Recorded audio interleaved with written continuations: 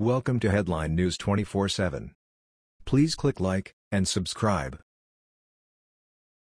Trump border poll jolts Washington, wrecks Democrat 2020 chances.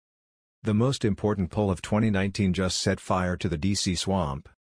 Already we see the caliber of people Democrats are trying to elect president.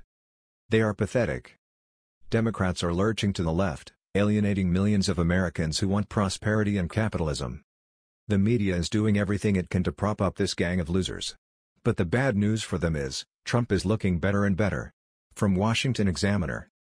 A remarkable Newsogby Analytics poll found that suburban women, more than likely voters, support the wall and Trump's emergency declaration that will allow him to spend more to build it than Congress has okayed.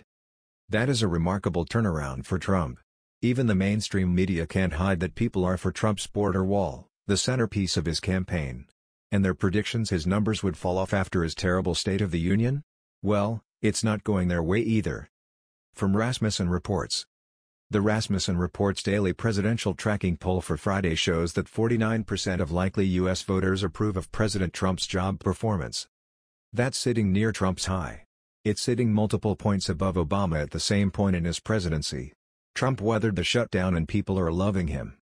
And even better, Democrats are a total mess. And according to clear-eyed analysts, they don't stand a chance against Donald.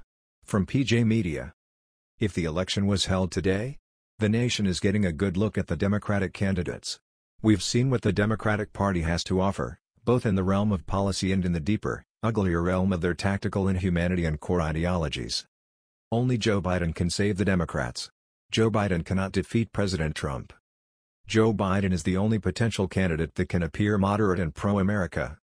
Everyone else, from Kamala Harris to Warren to Booker, are identity politic pushing radicals that have zero clue to what Americans want. They are banking on the fake news to prop them up and steal democracy from middle America. They are in for a rude awakening. The people who swept Trump into office have even more reason to re-elect him. He has won again and again. In fact, more Americans are discovering that Trump is actually putting them first. Unlike the scumbags in the Liberal Party. All I can say is, 2020 is going to be a bloodbath for the DEMs. That was the news. We thought you might be interested in knowing about this. Please click like and subscribe. Thank you.